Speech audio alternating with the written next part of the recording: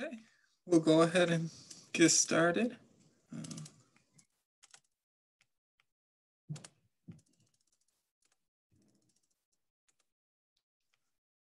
right, can everyone see the presentation?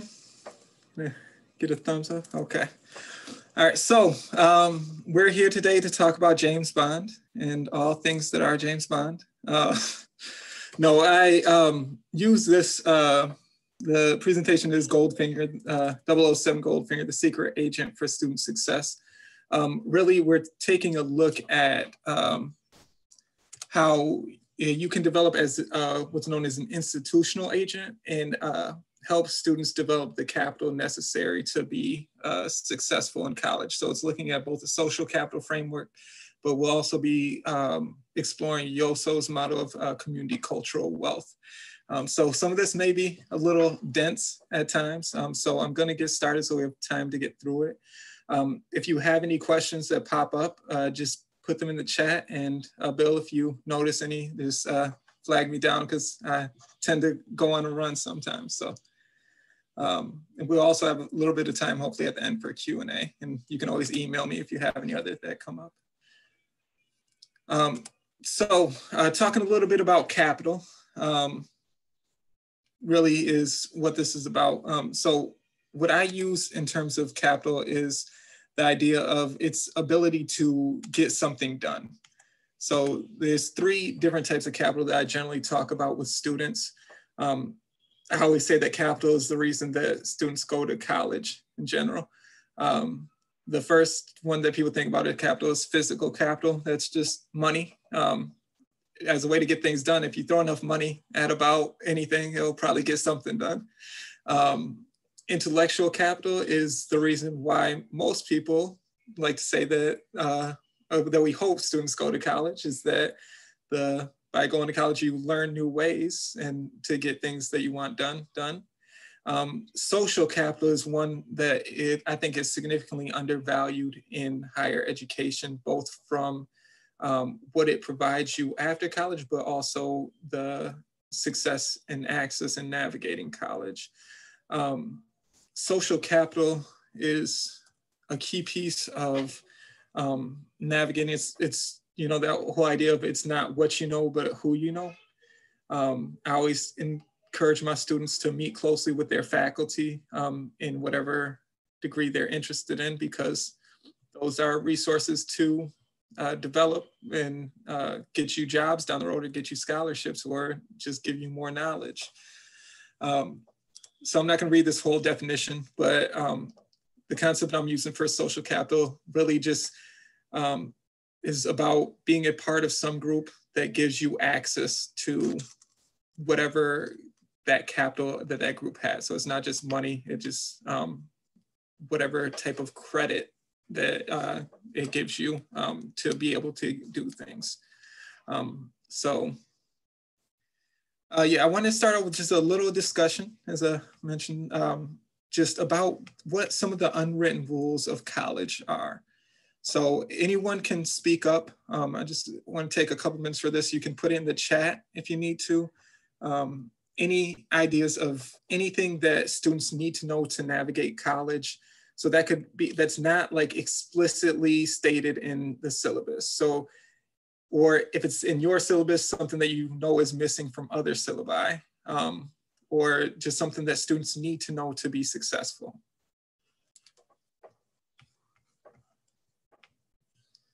Just to back up a little bit, just to even apply and enroll into college, I think our language in higher ed, a lot of times people don't understand it, right? They don't understand. We have a lot of acronyms. We have FAFSA. We have, you know, and then we call one business class this and call that. So part of your the unwritten rules is understanding the language that higher ed does have and present. And then once you're in the classroom too, is you know, especially first generational students might not understand what a syllabus is and how to follow it. And yeah, we're hoping everyone understands how to read. I'm not saying that. I'm saying just understand the language, the words being used. No, I agree with that 100%. You touched on many of the key points that are difficult. Like all the acronyms are huge, but yeah, like syllabus like that outside of academia. That's not a term that's used very often. So students knowing that they are supposed to read the syllabus before class starts, like, or like even knowing what a syllabus is, knowing what the different terms mean is a huge or syllabi. Yeah, syllabi. Yeah. Either one.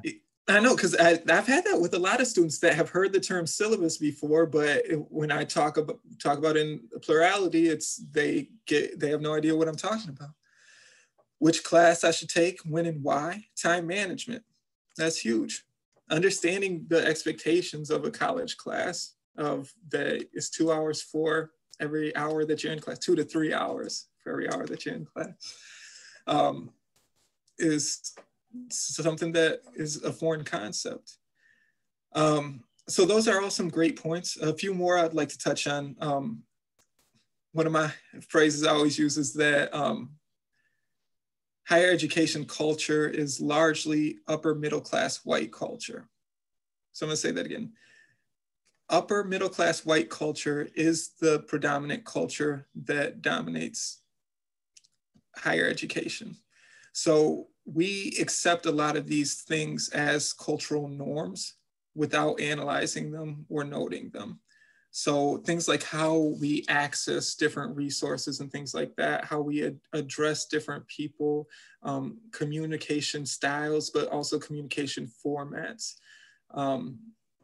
Even email etiquette is huge in higher education, you know, always having a subject line, letting people know who you are with an introduction. This was things that many students struggle with, but also knowing that they have to call to schedule an appointment, knowing what office hours are. Anecdotally, I'd like to bring this up a lot, that I've had multiple students tell me that they thought office hours were times when the professors were busy in their office and didn't want to be disturbed. So they put that in the syllabus so they knew not to bother them during those times. You know, it's things like that that we don't take the time to analyze, that, oh, this may not be coming across the way that we intend, or there may be some nuanced piece of my conversation. The concept of calling professor or doctor versus their first name, or Mr. or Mrs. You know, there's all these different things of showing concepts of respect that are, that we accept that our version of respect is the correct version.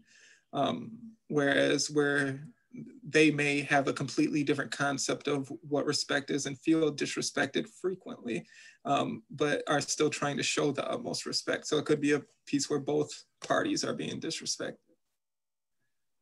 So yeah, just getting into that a little bit. I'm not gonna harp too much on all these unwritten rules, but just know we have a lot of them that we don't acknowledge. So I'm gonna talk about deficit thinking versus asset-based thinking. And so this really comes into that social capital concept. That's a double-edged sword because it shows both that we know that students struggle with that in higher education in terms of having the social capital to easily navigate college. But when you're talking about the why that happens, or the importance of it, there's scholarship on both sides that shows how both lenses of it can be discriminatory if you don't look into the nuances. So I'm not saying I have the definite answer for any of this stuff. I'm going to provide a framework that shows you ways that we may be failing our students. I'm going to look at some positive ways to potentially reframe it, and then some concrete actions that we can take on a micro level with our students to be the institutional agents to help them get that capital. So to start us off, deficit thinking. You can see the definition at the top. There's different definitions of it. The researchers on there have done some work in recent years to try to come up with more concrete definitions so they have the same working concept. But it's based on these 4 areas, essentially. It has a blame the victim orientation. So we tend to blame students for their struggles. We want to look at their individual traits, lack of time management skills, lack of motivation, potentially, work ethic, all these different things, or we blame the culture. There is a common misconception that African American and Latino families tend to place a lower value on education, even though the research shows that they actually place a higher value on their children's education than white families, on the importance of education.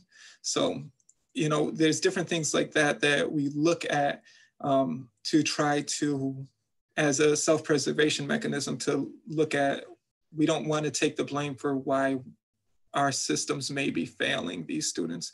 We, as an individualistic society in America, we want to place the blame on the shoulders of the people who are getting the failing grades and things like that. It's grounded in a larger complex system of oppression, anchored in meritocracy and color blindness. So this really comes to like SATs, ACT scores, the high stakes testing. We want to look at our placement test scores in math and reading. And we obviously know that we as an institution are failing our minoritized students at disproportionate rates. Now, looking at it statistically, we may want to try to explain some of that away as them, many of them may be testing into IRW 97 or Math 97 or different things like that.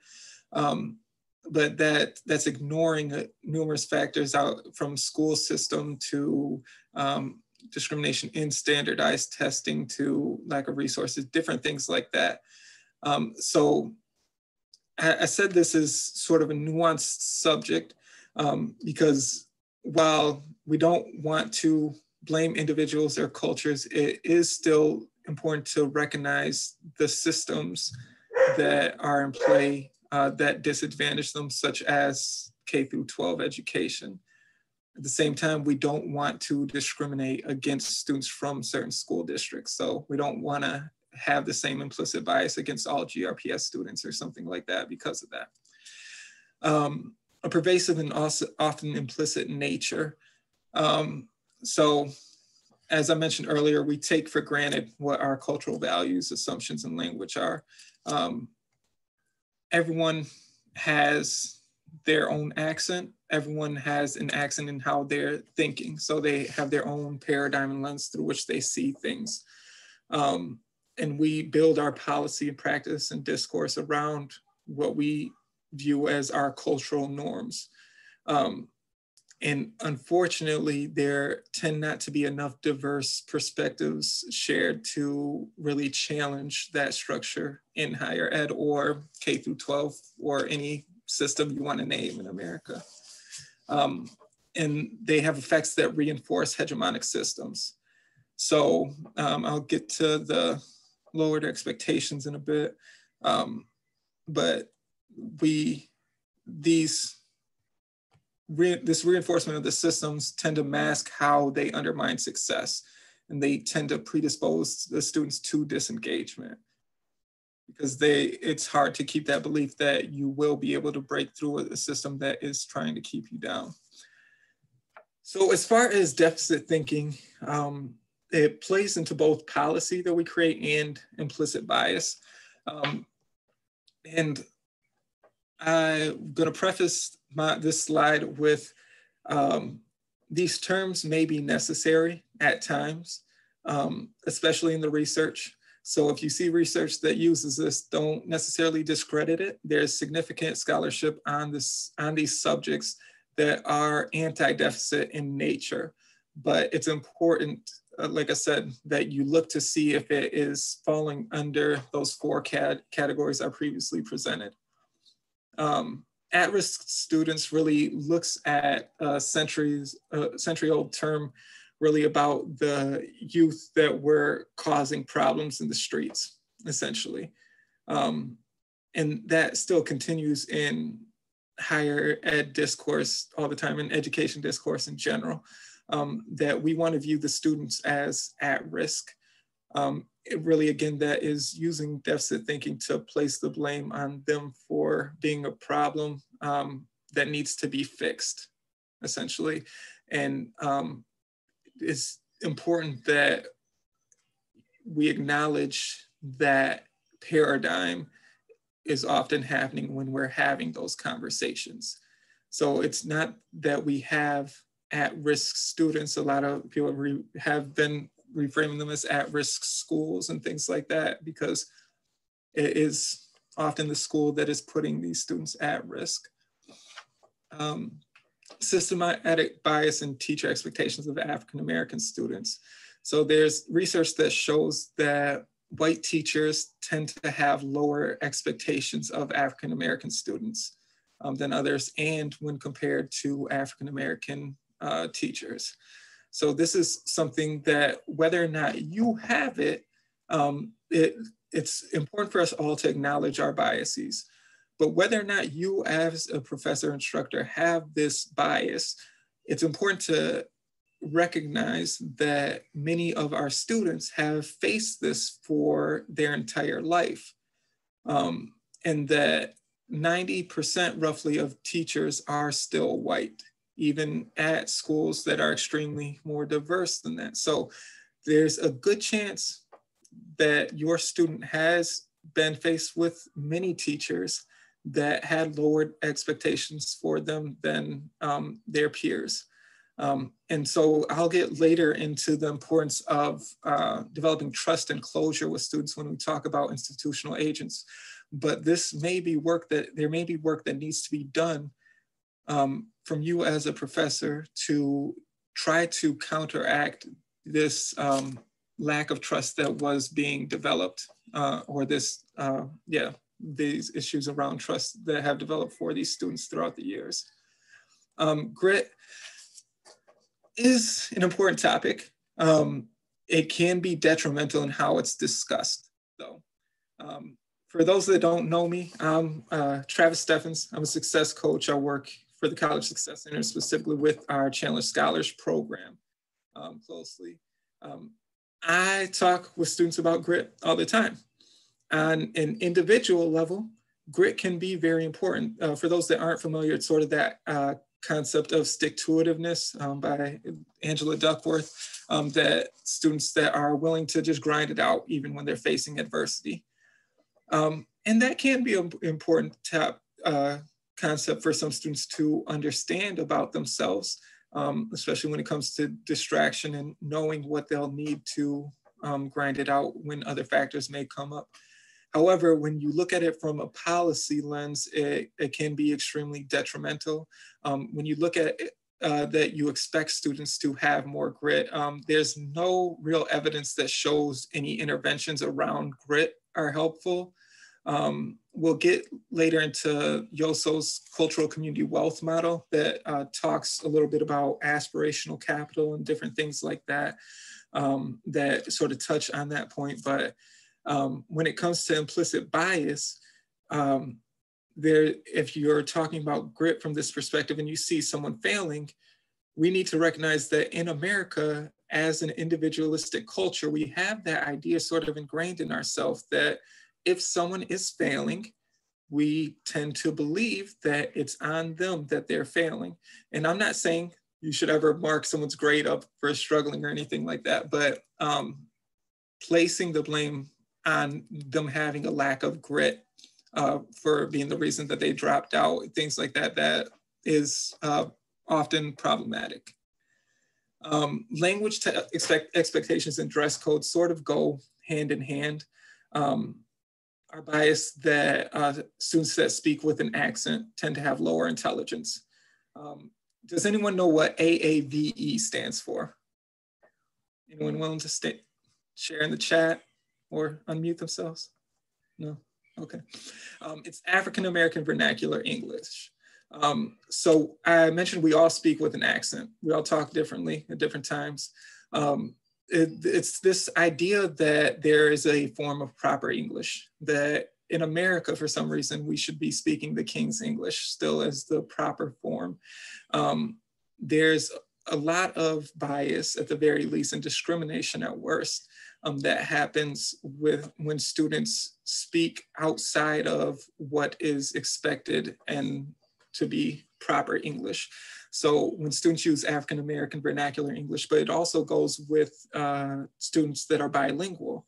If they speak with an accent from another country, or if they speak Spanglish or some version of that, there is often a bias towards their intelligence, but also often discrimination for that as well. That correlates, I don't want to say correlates, but it is a similar factor with dress code. This lack of appreciation for different cultural garb, whether it's from another country or just a different culture's expectations of how you dress. But even with dress code, that also goes with clothes owned. So like the concept of classism plays right into that too. So those that have less money are viewed to be less intelligent. Those that dress differently than what is expected in white upper middle class white culture are viewed as less than many times. So now that we've got you at a low point, talk about all the problems going on, let's talk a little bit about an alternative way of thinking. The asset-based thinking. So for those that know Eric Mullen, he is a big proponent of Clifton Strengths. I am as well. I'm Clifton Strengths certified, so that's focusing on student strength versus their deficits. We do offer workshops for that. I'll be doing one in the spring, so you'll probably see some communication about that too. But that can be hugely beneficial for students that have felt discriminated against throughout their education. And there's a lot of research that shows pretty much everyone that's in developmental education courses has felt that at some point too. So we as a society tend to focus on our weaknesses or our deficits. And that is problematic from a social psychology perspective, but also just from a neuroscience perspective. The more time we spend focusing on our strengths, the more we can develop. I'm sure Dr. Forbes can back me up on all the neuroplasticity and the increase of bandwidth for developing, focusing on your areas of strength, but we won't get into all that right now. But really, this is about building that relationship based on mutual benefit, respect, and power, and that democratization of education. So I talk a lot about pedagogy of place. With our students in our K-12 system, for the vast majority of them, it is a situation where they've been sitting at a desk and the teacher is in the front of the room. That automatically, and the teacher's often standing where the students are seated. That often creates a power dynamic where it's the expectation that the teacher has the authority, which is understandable, and that they are the expert in the field and should not be questioned. We have a lot of different ways that students are expected to be seen and not heard. Obviously, we aim for group discussion, group engagement, different things like that, but it's recognizing that students have a voice and encouraging their power to take claim of their education. And in doing so, it takes the release of some of that control by the professor. So I'm not saying you have to do a flipped classroom. I'm not even saying I've got the right answers for this, but recognizing that mutual benefit, that you grow from the students as well, that their diverse perspectives are valued. I'm not claiming that they're going to be experts. They're taking your class for a reason. You are expected to still be the expert and the knowledgeable person in there. But students need to know that if they have a different perspective, it will be valued and that they are empowered to use their voice to share that. that not only empowers them to take control of their education, but it empowers them to help the other students in the class and to help them grow. I mean, since ancient Greece, that's been the point of college, is to have a exchange of ideas from this. Like I said, ensuring that every perspective is valued and leaning into discomfort when inequities emerge. So that could be in your curriculum, but it could also be current events that are happening.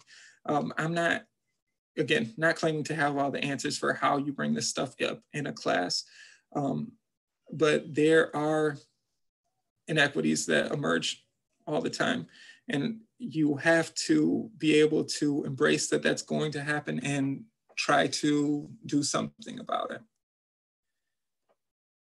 Before I get into Yosso's community cultural wealth model, I have a quick poll for y'all to take. So this is about school segregation. So from 1967 until 2011, I just want y'all to see if there's any history buffs out here, but go ahead and just take a guess on what you think the percentage of Black students that were in majority white schools in each of these years.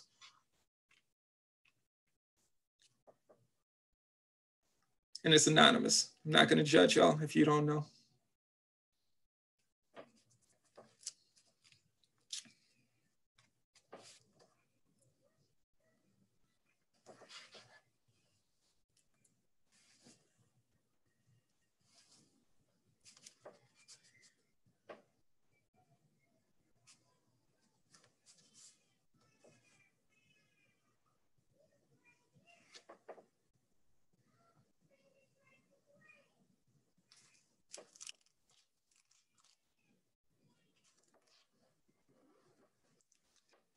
Wait till we get, okay, we got the majority in so far. See if we can get 2/3. All right. So we got 2/3 in. We'll go over it. So y'all are around the right area for the first one, less than 10 or 10 to 20. So in 1967, this is looking at the South. I should have prefaced with that. But the percentage was 14% of Black students were in majority white schools in 1967. In 1970, I mentioned the year before, remember the Titans. Everyone wants to make it look like that was like the first integrated school, but it was actually at 32% that year. So integration was already at 32% of African-American students were in majority white schools in 1970. In 1988, that was actually the highest year of integration in our nation's history. We were at 43.5% of Black students were in majority white schools. Over the 70s and 80s, there were a ton of policies that were enforcing integration. Throughout the 80s, much of that was overturned and was no longer enforced. So integration actually went down since 1988. So it was at 43.5%. In 2011, it dropped down to 23.2%. So we're at about half of what we were at in 1988 in 2011.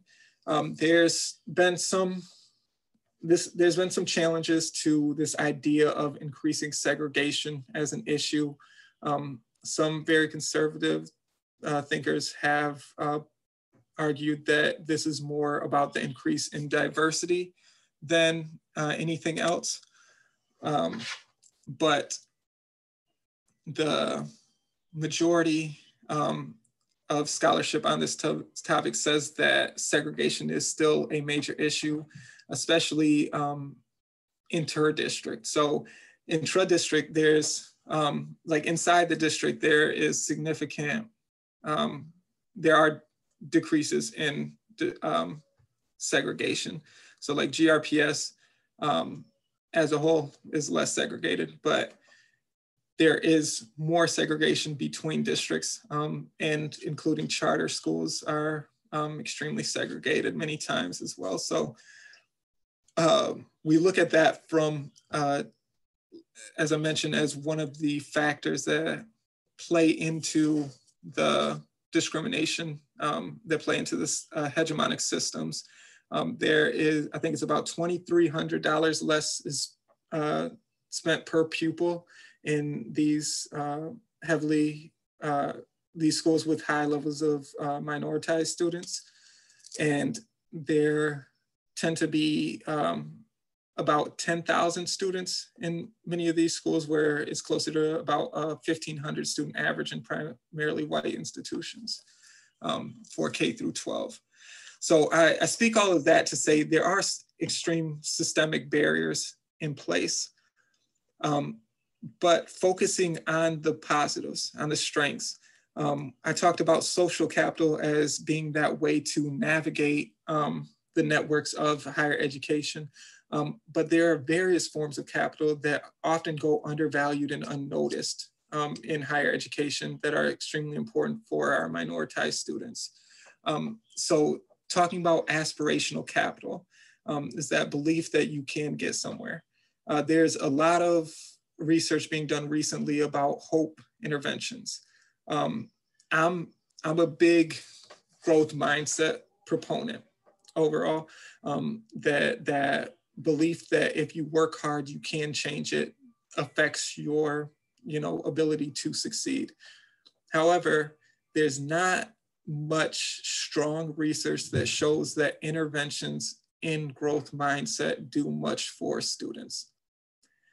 The initial research on hope interventions is pretty positive though. So showing them hope that they can get to somewhere in the future has shown early indications that it could be very successful. Familial capital, so that the understanding their culture, understanding where they come from, brings them strength, makes them better able to survive college.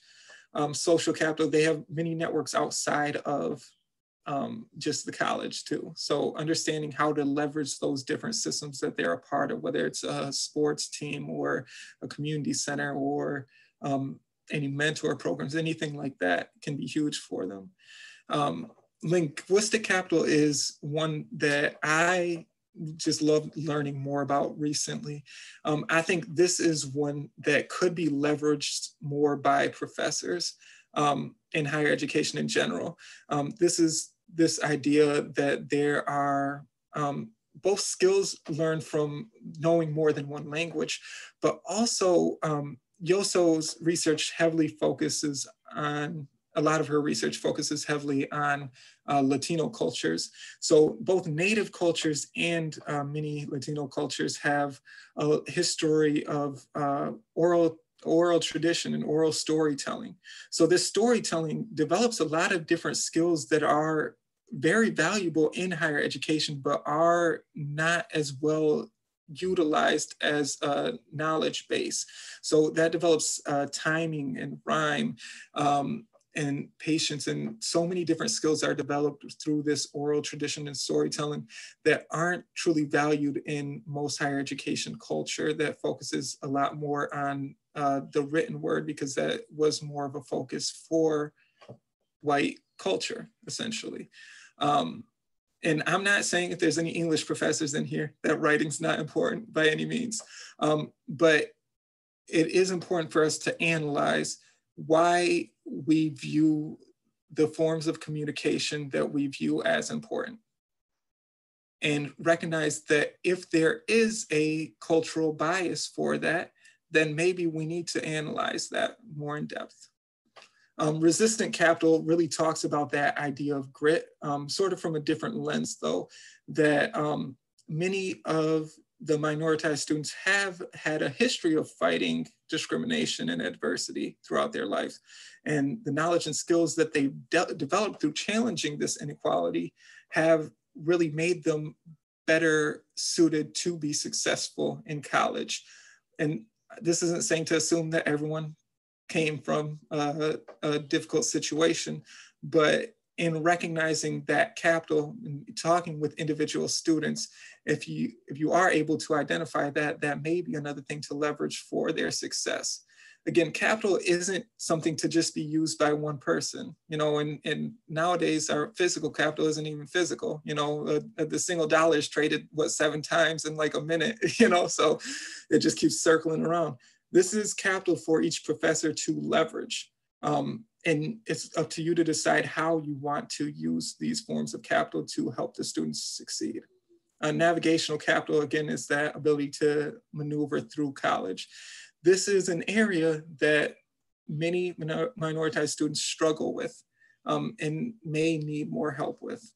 The navigating when to use office hours, all those unwritten rules that we talked about, knowing when to see an advisor, what classes to take, knowing what a FAFSA is or how to apply, all those different things. So all of these are hugely important. Cultural capital is, obviously, all of us have our own individual cultures. I just wanted to focus on, though, one thing that is common among many of our minoritized students is that they have a tremendous importance placed on serving their community. And that is another thing that can be leveraged in terms of keeping that motivation to strive towards college. There's a lot of research that shows that minoritized students especially benefit from connecting the knowledge base to them or to the real world. And that's something that's good for all students, but I think the presenter this morning talked about universal or like focused universalism, something along those lines, that doing practices that benefit everyone, but specifically would benefit certain discriminated against groups even more. So I know I'm running short on time. I wanted to, now I set the framework, I want to give you sort of some individual things that you can do with students on a micro level to help the students out. So all of you can be institutional agents. This is just anyone who has that social and cultural capital and is willing to help the students succeed, that's willing to share their social and cultural capital to help them get to where they need to get to. It's easier for me to talk about this because that's essentially my job as a success coach. I say that if I had to make my job description 2 words, I'd just say institutional agent. But what an institutional agent does is offers various funds of knowledge. So information about social norms and cultural nuances. So helping them understand what the norms of college are, how to email different instructors, how to navigate the different resources and different, this takes work because it's hard to acknowledge what all of the cultural nuances are when you've been so ingrained for many years. You have to advocate for students, role model behavior, provide holistic support, and then impart value to feedback, advice, and guidance. I think that one sort of comes second nature to many professors because that's what you largely do.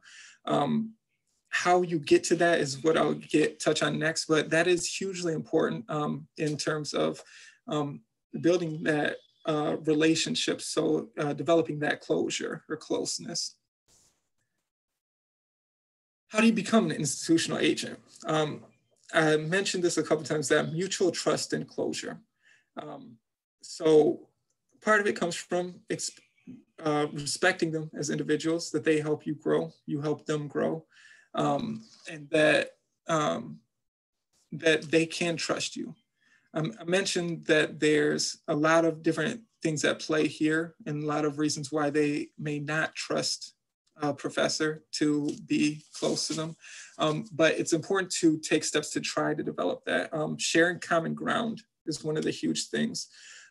Another thing is, like I said, was establishing those norms. So not just telling them the norms of navigating higher education, but being clear and concrete about what the norms you expect about communication with them individually, what they should call you, establishing what pronouns they use, what they want to be called, and establishing formal lines of communication.